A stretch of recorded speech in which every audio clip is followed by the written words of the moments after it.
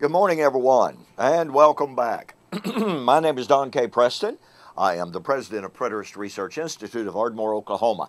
This is what I call my morning musings. I'm trying to share a few thoughts from you, a few insights, particularly at this time on the eschatology of the parables of Jesus. We've been in Matthew 25 looking at the first two parables, and we want to embark now on an investigation of the parable that begins with verse 31. Look, I was raised believing this just absolutely has to refer, to some future time, into the world, earth burning up, every human being who has ever lived and died has been raised out of the grave, and now in this unbelievably massive arena and scene, every person is gathered in front of this throne. Well, I no longer believe that that is a tenable scriptural view.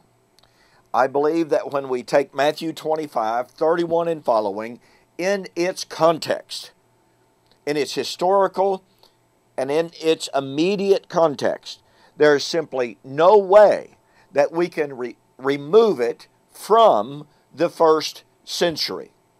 Now I want you to notice, Matthew 25, 31. When the Son of Man comes in His glory, all the angels with Him, then He will sit on the throne of His glory. Let's just stop right there, all right? And let's do a little bit of comparison. In Matthew 16, 27 and 28, Jesus said, the Son of Man will come in the glory of the Father with His angels, and shall reward every man according to his works. Verily I say unto you, some standing here shall not taste of death until they see the Son of Man coming in His kingdom. So what do we have? You have Matthew 16, the coming of the Son of Man, Matthew 25, coming of the Son of Man. The coming of the Son of Man in His glory, in the glory of the Father, Matthew 16. Matthew 25, the Son of Man coming in His glory. Matthew 16, coming with the angels. Matthew 25, coming with His angels. Matthew 16, coming to judge and reward. Matthew 25, coming to judge and reward. Matthew 16, coming in His kingdom. Matthew 25, then He will sit on the throne of His glory. Matthew 16, some standing here shall not taste of death until they see the Son of Man coming. Now, granted, chapter 25 does not explicitly say that. But you know what? As we continue this discussion, we will see that the context demands it, absolutely demands it. But the question is, some people argue, look, and this is a really, really, really bad hermeneutic. Some people argue and they say, oh, well, okay, Matthew 16, 27 and 28 sounds the same, but it has a time statement, and the time statement is not found in Matthew chapter 25. Folks, every single passage. By the way, Kenneth Gentry pointed this out when he was arguing against John Walvoord.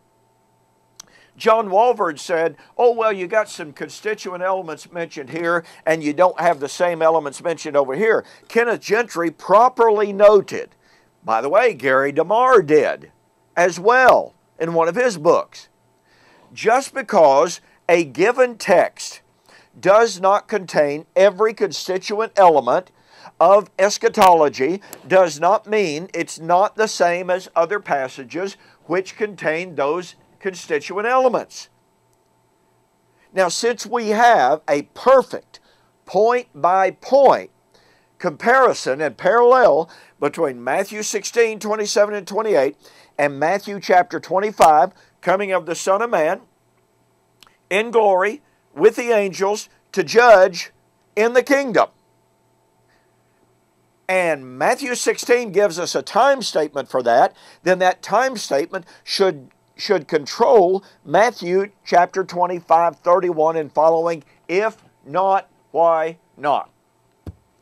You know, I haven't had anybody explain why not. And I've posed this question in numerous formal debates and innumerable private discussions.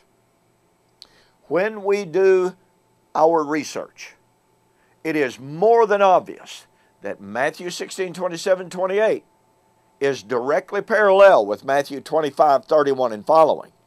And that demands that Matthew 25, 31 and following was fulfilled in the first century.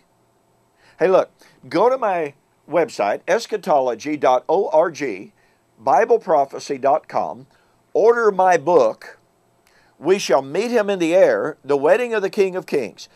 I have an extensive discussion of the parallels between Matthew 16, 27, 28 and Matthew chapter 25. It will absolutely blow you away to see how perfect and powerful those parallels are. Order the book. Make a note that you saw the offer on YouTube or Facebook, and I'll refund your shipping. That'll save you $5. Well, thanks so much for joining me on this morning's Morning Musings. We have more on the parable of Matthew 25, 31 and following. As Jesus discusses his coming in glory with the angels, in judgment, and in the kingdom. You don't want to miss it. So we'll see you on the flip side.